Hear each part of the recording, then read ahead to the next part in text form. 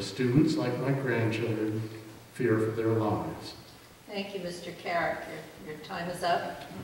Ms. Natalie Wells is also running for Merrimack District 25. Hi, everybody. I'm Natalie Wells from Merrimack 25, and thank you, everyone, for coming. Can't hear you. Okay. I have chosen to run for re-election because many of the issues from 2016 were addressed in this session for the good of the people of New Hampshire. But at the same time, there are many issues that were either voted down or never made it for discussion. I spent the last 2 years on election law committee, assuring we have bills that result in voter integrity.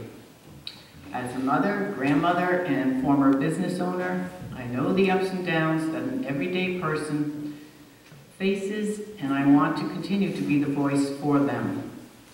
Listening to our neighbors, health care insurance is still a big issue. School choice is still an issue, as well as solutions for the drug and mental health crisis.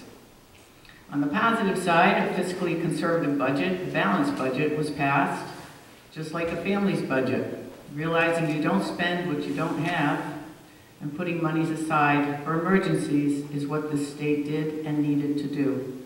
I'm running because I want a strong economic engine to continue in New Hampshire for the New Hampshire people.